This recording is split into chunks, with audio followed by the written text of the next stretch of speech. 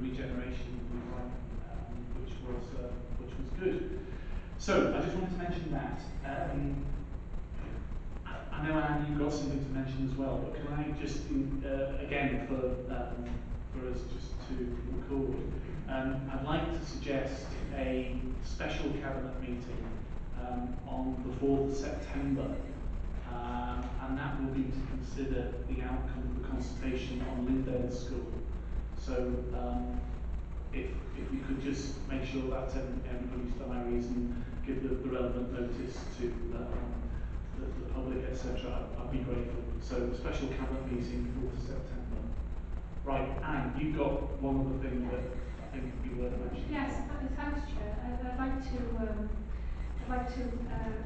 tell Cabinet about our award of the Charter on Member Development, which we received this week, North West Employees Charter. It's been a significant part of our improvement journey, investing in member development, and colleagues know over the past 12-18 months the amount of training, the amount of visioning events and other personal development programs that we've put in place for all elected members. And we've heard this week that we did have the charter, I understand, many years ago, but it had lapsed. So a lot of work has gone on through our OD team in working towards regaining the charter. And it is a significant milestone and step forward for us. It's another jewel in Wirral's crown that we're moving forward in terms of ensuring that we've got in place all the appropriate ticks in the boxes about training on members.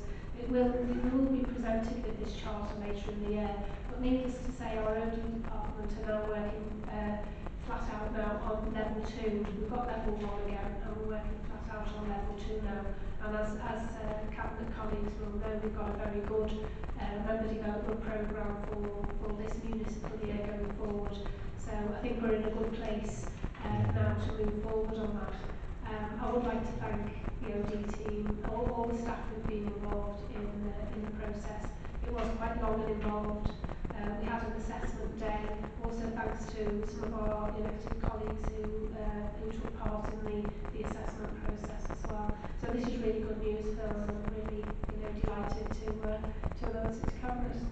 Thanks, Anna. Can I add my congratulations and thanks to all concerned? That's really good news. So well done. Okay, let's go back to our agenda. So item 1 is the usual members' code of conduct declarations of interest. Do we have any